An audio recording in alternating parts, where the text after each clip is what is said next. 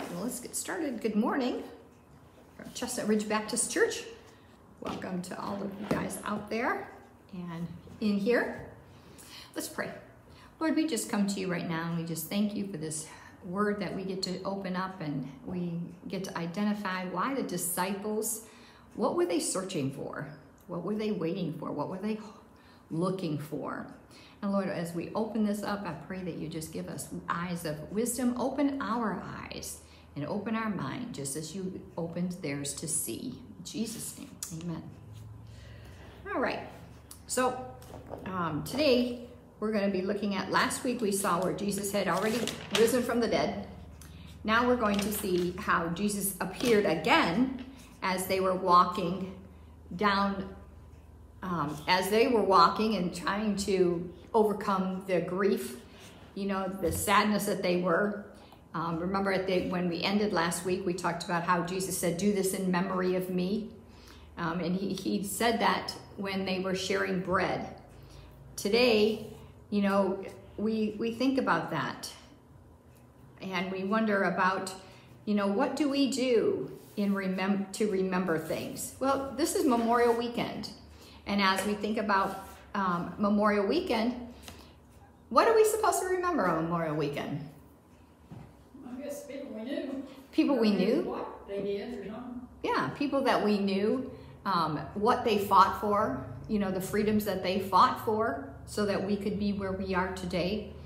I had to kind of think about that, you know, and what we'll look at in the rest of our lesson is how Jesus commissioned the disciples to preach the word.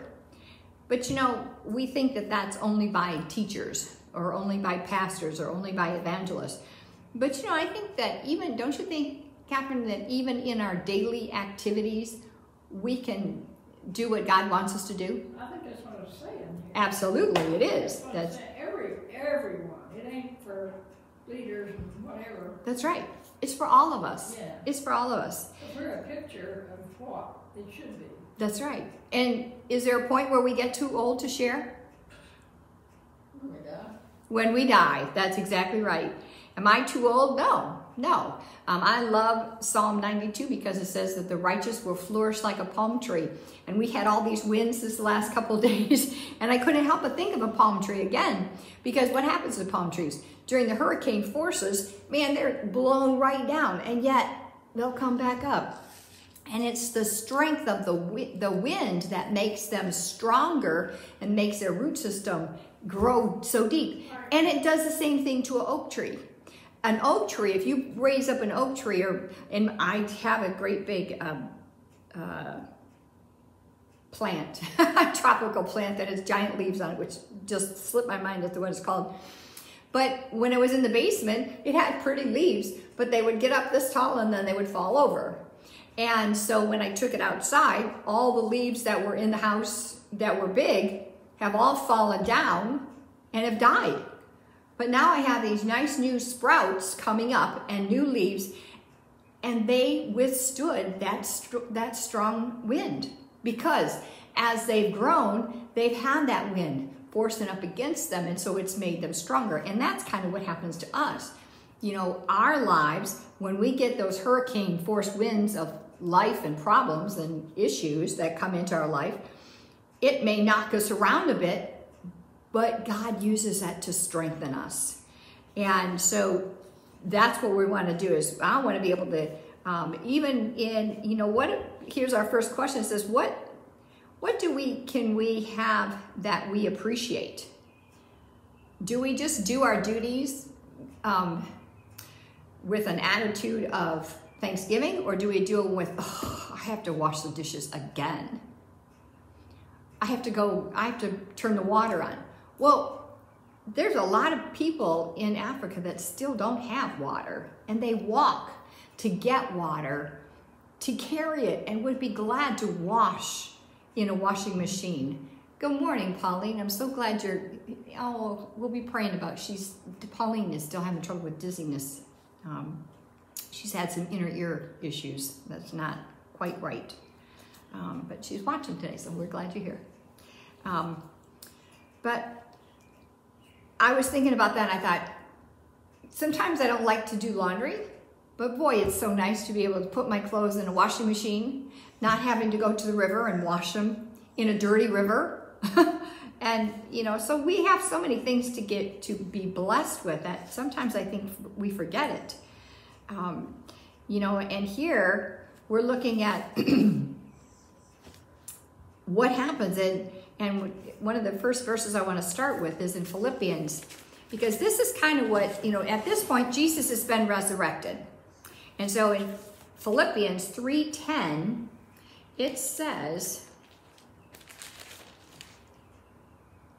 I want to know Christ and the power of his resurrection and the fellowship of sharing in his sufferings and becoming like unto him, unto his death. Well, you know, we always think about the resurrection of Christ and we have all those good things. But sometimes in order to get to the good, you have to endure the sufferings. And we all know that because after we've lived a little while, it doesn't take very long to find out that life is not always, it's not a bowl of cherries, is it? Has lots of pits. And it's in those sufferings that we learn and that we can become what God wants us to be. And so we're going to keep going and we're going to see where the disciples are. Because at this point, you know, some of them have seen Jesus walking during the time where after he died and he rose again, he keeps appearing to his disciples, but they're still grieving. And so that's where we're coming in. And I couldn't help but think about how, as you know, last week we talked about this. Now they're at a point where they're still kind of waiting. They're wanting to see, they're still trying to put it all into feeling as to what exactly happened. Why did Jesus die? You know, when you go through grief, there's so many stages. And one of the first stage is anger.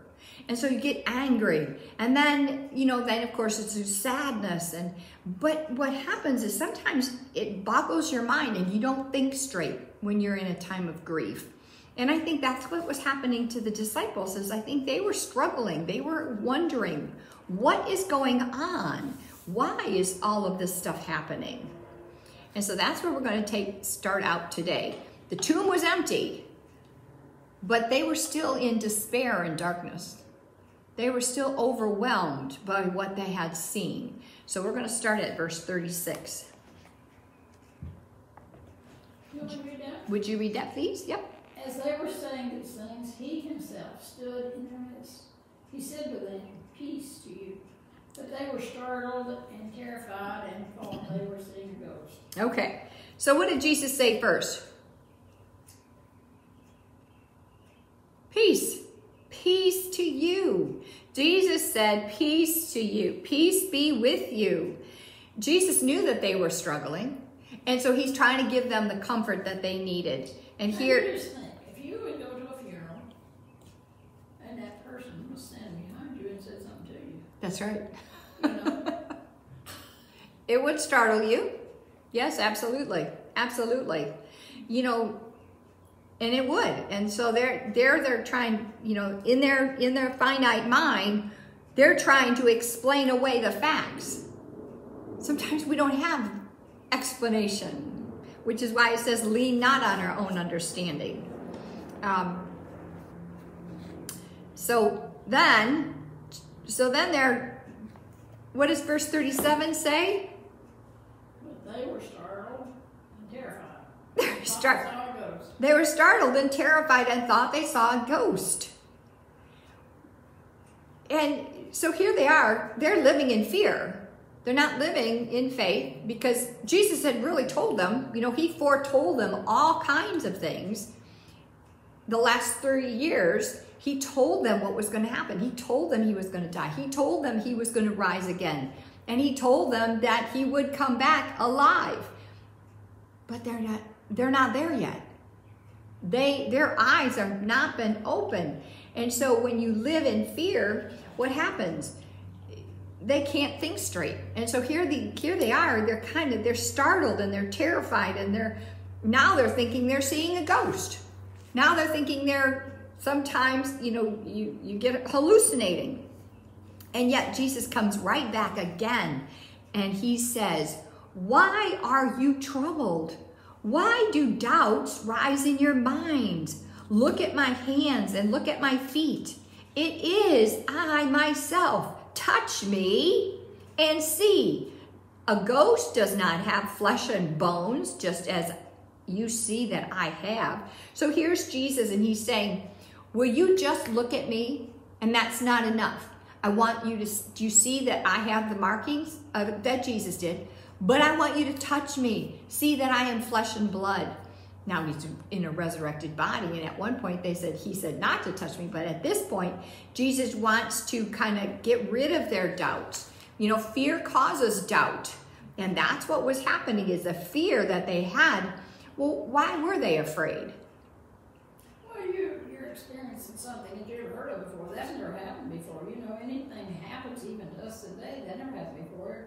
You're curious. Yes. Yes. What is this? Yes, exactly. That's such a good point, because when we don't understand something, it can cause. It doesn't make no human sense. It doesn't make any human sense. That's exactly right. And when it doesn't make those sense, it causes those doubts to arise. And when you start doubting, then you start questioning, well, maybe what he said wasn't true. And it brings in those little, the doubts begin to slide in, and Jesus comes right out at and says, why are you troubled? Why are you doubting? I wrote down here, what are you thinking about? I can just hear Jesus saying, why are you doubting? What are you thinking about? Aren't you remembering? Remember what I've told you? All the things. Go back and look at what I've told you. Think about that, because that's what faith is. Faith is believing without seeing. I have a question on that. Sure. I have a question on mine. It ain't no doubt that's the way it is, but I always figured when you're resurrected from the dead, when you come back to life, it's a spirit instead of a body. But here, he came back in a body form. Right, and I think that was for two reasons. I think he was both. Because first, number one, he is man and God. So his man spirit was a spirit, but because he wanted to prove to them that he was flesh and blood, he was alive, he wanted them to be able to take on corporal. I always seen and compared a dead person to a locust. You ever pull one off of a tree? Yes. What's inside it? No. Oh, there isn't anything up. No. Oh, no. When I said dead person, there's that body that person lived in. Yeah. They ain't there. No. They're gone. No, the spirit's alive. That's when the two separate. Yes. When my brother-in-law died, when the people came and said we died at such and such time, the son that lived there with him said, no, he didn't. I seen him go out of there at 5 o'clock this morning. He said, I just saw him raise and he go. And I told my sister, I said, he needed to see that. I don't care what you call it. He saw it in his mind. That's right. And that's when the spirit left his dad. Mm-hmm. Yeah, And absolutely. I thought, even though it's weird and that didn't happen, but to me, in his mind, that happened. Absolutely. Yes. And during Luke's passing, my nephew, when there was a point where I had just found out, and I had a fragrance that was filling my basement, and I couldn't find it, and I didn't know what it was. And it was really a strange thing, because I'm pretty aware I had my flowers and plants down there, but nothing, there should not have been a beautiful, it was a wonderful, wonderful aroma. And I just kept searching. What I ended up finding it was a palm tree that I had received or brought back from my father-in-law's funeral from 1997, had blossomed, and the fragrance from that had filled my entire basement.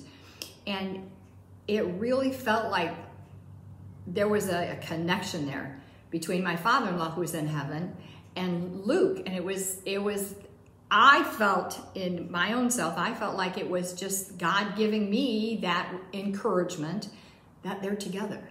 They're together. And sometimes, you know, we try to poo-poo some of these things, but you know, we don't know what God's going to do. He's God. He can do all kinds of things. And we're going to go on and see how Jesus appeared and disappeared. In the 40 days where he was walking with the disciples, he was there, but then he was gone. Or we're going to see in just a few minutes how he just showed up. He wasn't there before, but he was just there. And can you do that as a physical body? Not necessarily. Can you do it as a spirit? Absolutely. So there's a lot of things that we can't explain. Like you said just a few minutes ago, there's things that we can't explain. And that's where the disciples are as well. Because in verse 41, it says, he said, having said this, Jesus showed them his hands and his feet. And he said, touch me. And you know, when you're grieving, you need that physical touch. Sometimes you need a touch more than you need words. You know, we sometimes think that you have to just go and say something. But sometimes when people are grieving, they just need your physical presence there. That's all. And I think that's what Jesus is doing. Jesus was there. He said, look, touch me. And I couldn't help but think of during COVID, that's why we've had so many people with so many anxiety issues, because people are not allowed to touch. People are not allowed to hug during the whole masking and COVID. And it caused a lot of depression, a lot of anxiety, and a lot of suicides. And those have been hidden, but there's a lot of suicides, especially in young children, where they could not deal with that. But here's Jesus, and he's saying, touch me, touch my hands and my feet to know that I am alive right now. And he wanted to comfort them. When he said this, verse 40, when he had said this, he showed them his hands and his feet. And while they still did not believe it, because of joy and amazement, he asked them, do you have anything to eat? So here's Jesus. He's going, okay, since they won't believe that, they're still questioning. He's going, do you have anything to eat? And so they gave him a piece of broiled fish, and they took it, and he ate it in their presence.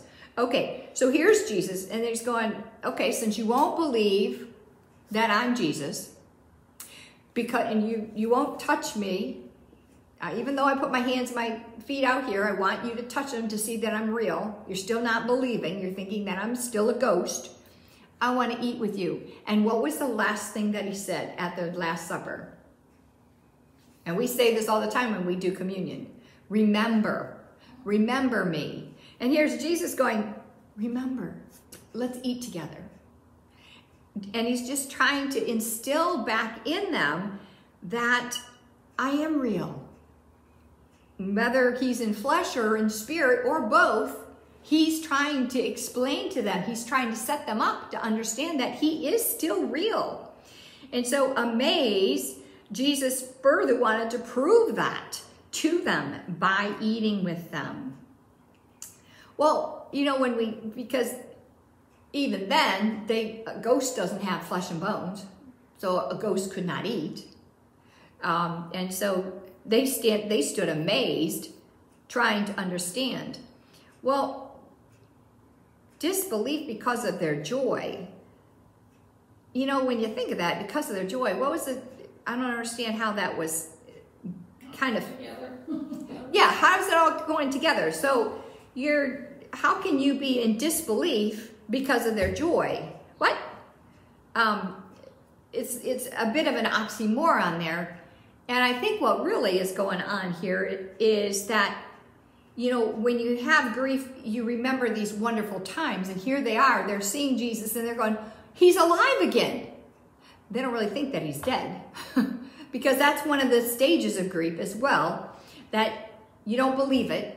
It's beyond, you can't, it's like it never happened. And here, so here they are. And so I think they're kind of working through each one of these phases of grief, and Jesus is walking with them and trying to be that for him.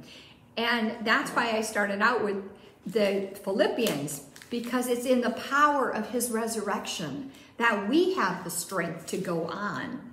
You just think of, in my mind, I think about two people. This important thing to the world and everybody in the world, and what he's saying was brought on by dealing with people that didn't believe this to start with, and just two people. What if them two people where nobody told anything? What if nobody knew anything just about the chances of going worldwide, like the scripture has, amazes you. Yes. When you think about it, that how Luke, John, Paul, whoever wrote these words, And Peter. what if? And yes, that's exactly right. That's so funny, because I do have a what if in here. As I was thinking about this, I said, well, what if Jesus had not done this? And what if they just turned around and walked away and didn't anticipate? Exactly. What if we changed it? What if it wasn't like this? And it's coming up still. But as we look towards that, we have to kind of go, okay, so as believers, we have the assurance that Jesus is alive. But what about those people that don't know that? Like you're saying, what about people who don't have the assurance that Jesus is alive? I know Jesus is alive because he's in my heart. And I can feel his presence with me all the time. But for somebody who doesn't believe that, then what? I wonder if there's a way that we can share that power with them. I think if people like that are waiting for some kind of an unusual, something that they can't explain, Yes. you know, something that affects them deep and joy that they knew they didn't deserve, and Right. figured out. Right. Right. Yeah. Had to have been, you Yep. know, there has to be something to this because this couldn't happen normally or whatever. Yeah. Absolutely. But Absolutely. But it makes me really want to make sure that I am living a life that shows Jesus' resurrection power in me. You know, because I think sometimes too many Christians, it's woe is me. that's what's wrong, I think, with too many Christians that don't act like Christians. Yeah, Are we were influencing all these other people that's got doubts anyway. Yeah, we were talking about denominations today, and Pat and I were, and as we were talking, I said, you know, I wonder, sometimes when you go to church and you walk in and you see all these faces, yep, I'm here, I'm doing my duty. Who wants that? I wouldn't want that. I've been guilty of doing the same thing. I would go to church and you sit there looking around, see who's got their hair done, and who's got this on, who's got that on, and wonder where he's at. Yep, why aren't they here? Yeah. Yeah. You know. Yep, and why the kids are so loud. Yourself, a lot of times you go to church on Sunday morning because it's a habit. You just do it. That's what you do on Sunday. You get up and go to church. And when you get home, what did they preach about? What they think. You know, I don't remember. Yeah, and I think that we have to make sure that we don't do that, because being a Christian it's active. It's not something that we can just, we need to let our whole life be worthy and show the power of the resurrection. But the scary thing of it is, in my mind, how's come this don't come out of me all the time? Yeah, well, how come we have to fight that? Paul asked that same question. Why do I do the very things that I hate? Yeah. You know, because we live in a world a sinful world. Right. There's not going to be a day goes by until we're dead that we're not going to sin. And that's why we have Jesus' forgiveness on a constant basis. You know, he gave it to us. He gave that thing. When we think about what Jesus did when he died on the cross, he took on not only the sins of the world then, but he took on past, present, and future. So any sins that I create, that I do between now and when I die, he's already forgiven. Again, that's beyond my mental capacity. Right. That's However, that's because we can't do that. no, we can't. And when we think about that, though, Catherine, oh my goodness, that should just fill our hearts with joy all the time. But it doesn't. It doesn't. We sometimes get woe down with life. And yet we have to go, no. And I love David, because David says, why so downcast, O my soul? Put your hope in God. Get it off of yourself. Put it back in God. And I think that's what Jesus is doing here. He's saying, touch my hands, touch my feet. Look at me, eat with me. Remember what I've done, because I'm here for you. I want you to live in the power of the resurrection. And then verse 44, would you read verse 44?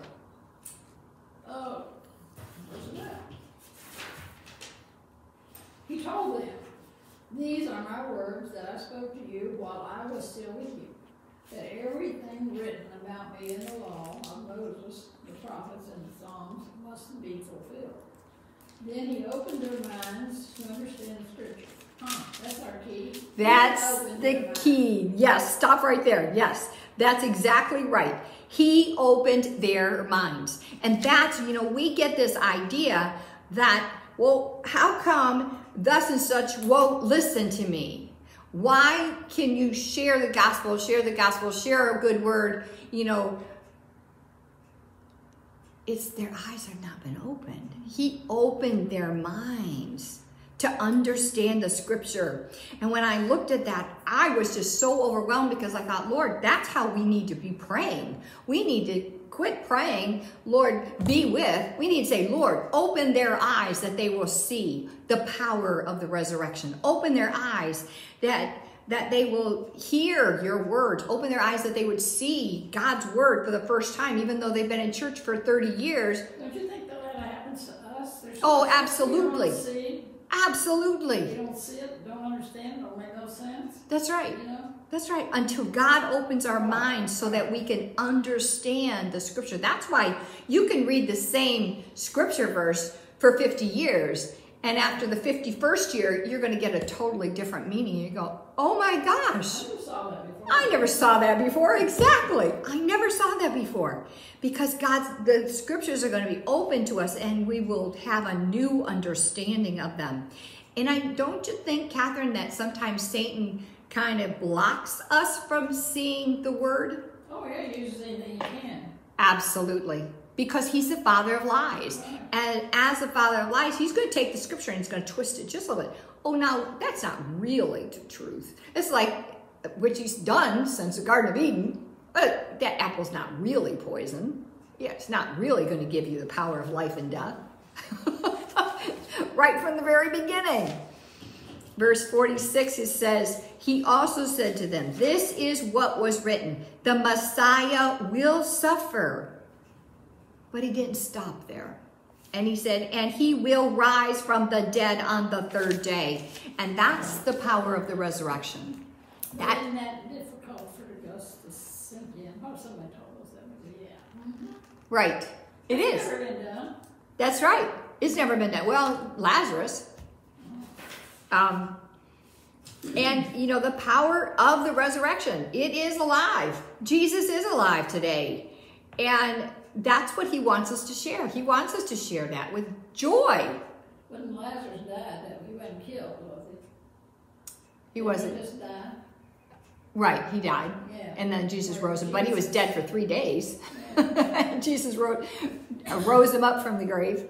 And I know that there have been cases. Actually, I know a gentleman, a pastor gentleman, a friend of ours.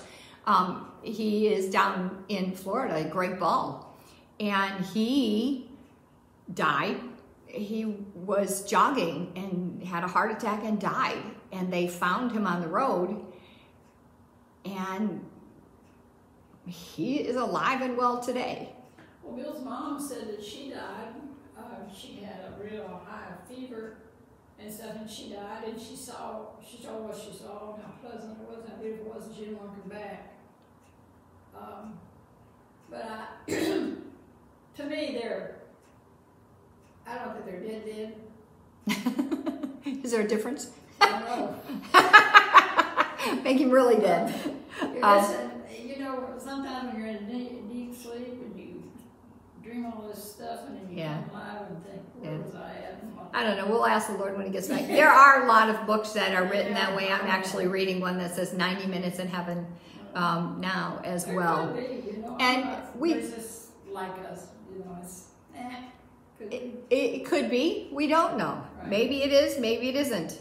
And if it is, wow, that's awesome. Right. And the little gal that we were praying for, Mia, do you remember we were praying for Mia back a ways ago? She had a tree fall and hit her in the head and cut her brain, and they really thought she wasn't going to survive either. But one day she had told her mom, she goes, I saw Jesus. You know, and so, and she was 3. You know, and there are cases like that where people have gotten to the point where they see Jesus, and whether it's in a spirit like the disciples did, or it's an encouragement or whatever it is, where God touches you, so be it. You know, we'll find all those answers when we get to heaven. What a great day that'll be. You feel really guilty if you saw it. Oh my Lord, here we are. Oh. Did I take care of this? Did I take care of that? Did I do this? Did I live a life worthy? Yes. For me, it's did I live a life worthy of what God wants me to be? I think that would be my biggest regret is, did I do all that he wanted me to do? That's, you know, I'm a task-oriented person.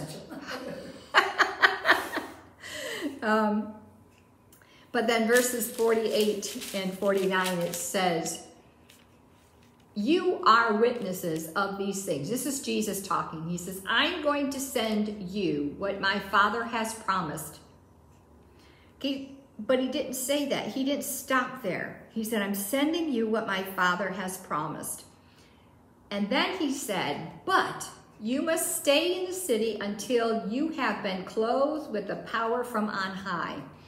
And you know, sometimes we have to wait for the promise to come through. God's promises are always true. Always true. But his timing is different than our timing. And so sometimes he wants to wait for his promises to come through, to wait for his anointing. And when that anointing comes, we see in Luke that when the apostles were anointed, that's when things changed. That's when their lives changed. And so at that point, then he led them out into Bethany. And while they were still speaking to him, he was taken up into heaven. And whether bodily or spirit, he ascended into heaven. The appearance of that body when they had it went somewhere. Absolutely. You know? Absolutely. But his body in the grave was gone. Right. So they never did find his body. They never found the bones. They never found any of that. He was completely gone. And so he was resurrected body, spirit, and soul. He was resurrected the whole thing. And you know, when we do that, when Jesus was ascended, he ascended to the Father. And he told the disciples at that point, go to that upper room and wait for me. Wait for the power of the resurrection to come unto you. And then we see in Luke what happens after that power of the resurrection. And I was kind of sad. I was hoping that they would go into Acts during the summertime. But instead we're going into Job and Ecclesiastics. Which, I just think, though, but the Bible says you go back to ashes when you die. Yes. And to think of it might be the difference in us and resurrection as a spirit, because I don't think a spirit goes in the ground. Spirit doesn't go in the ground. Body goes in the ground. Yeah, because the two separate. It's just That's right. Like that locust. That's right. It's gone. A shell. That's right. There's a shell. There's a shell. Yep. It's That's going right. to go into the ground. And it's Right. going to be. It's going to go back to dirt, Yeah. dust. Yep. You You didn't go on. Your spirit's going to go to be with the Lord. Right. Absolutely. You are 100% right. And so, right now, so the disciples have had Jesus walking with them for the last 40 days. And he has re-emphasized all of the things that he taught. And at one point he said that he was with them and re-taught them many things. And I thought, okay, so if you think about this, okay, we've watched Jesus's ministry to them, how he shared parables and how he talked to the disciples, and he filled them with such knowledge and I want to say understanding, but he filled them with knowledge and wisdom. But until he opened their minds and he re-taught them the scriptures, then they were able to understand. And I think sometimes we get caught is we may read it, but we don't really truly understand it because our minds are closed. And so I just thought, gosh, Lord, I have a new fervor to really pray for an open mind, that our minds are open, that we will be able to see who God is and to be able to know the power of his resurrection in our lives. And if I have to wait for God's anointing to come on me for that, then I'm going to wait for it. But in the meantime, I'm going to take that commission and I'm going to share God's love with as many people as I can. For me, my passion is sharing hope. And I think that's one of the things that the disciples were searching for. They were searching for that hope. They had lost all hope. When your loved one dies, you lose hope. And that's what happened here. They lost hope. They thought everything was gone. All that they had worked for is gone. They didn't understand there was so much more yet to come. And I think if we can, and this is what I was I'm looking at for myself, if we can, even with the way the world is today, it seems like the end times are getting closer and closer and closer. And yet we're supposed to live that abundant life. Does that mean we're not going to have any problems? No, we're certainly going to have all kinds of problems. They're going to have them there. We're going to have them there. But we're going to have that joy and the peace and the strength, because the joy of the Lord is our strength. And when we take in his joy, then he will give us the strength to move on to the next place to be. That's the only thing we have that's worth anything is peace and joy. Amen. And it comes only from God, because anything else, the joy we get out of eating a good dinner, well, how long does that last? That's right. Or anything else. That's right. Seeing somebody do something, or right. Whatever. Somebody graduated, somebody did this, somebody did that. But we got it all backwards. When people we die, do have it we backwards. get all mournful and pitiful, and that's so selfish when you come from God. And absolutely. Absolutely. We have the hope of heaven, and we should be rejoicing. But that sorrow still fills our heart because we're overwhelmed with aloneness, with their absence of them. And yet they are in such a far better place. I think of Lynn. I was thinking of her this morning, and I thought she's finally able to run around and breathe. And all these ladies that I know that are struggling with the very breath, and just have some friends of ours that both of them have COVID. And I think, oh my goodness, Lord, how much more? And yet that joy, that peace, and that hope all comes from God. And that's what we have to stand in. Like you were just saying, that's where we stand. We cannot stand in trying to get our hope from the world. We can't stand in trying to have peace from the world. We're certainly not going to find it there. And Jesus said that. He said, my peace I give to you, not like the world gives, but as the Father gives. It's such a different, when we call joy, I don't think we even know what we're talking about. Yeah. Yeah. I mean, it feels good, and that joy, I guess, is a good feeling, but the peace. It's a peace that surpasses all understanding. Yeah, it don't make no sense. That's exactly right. It does not make sense. The kids, when they were little, there was this little song that they would sing, and it was for joy. It said, Put Jesus first and others second, and put yourself at the end of the line, and you will find your heart will be filled with joy. And you know, when you think about that, that's really what it's all about. If we remember to put Jesus first and others second and put ourselves at the end, we're not going to be filled with all of those sad emotions or all of the anxious thoughts or all of the anger that the disciples must have felt because they watched their Savior killed, you know, and the fear that they felt. They're I think so, building up their life to what this guy's going to do. Yes. This and this and this.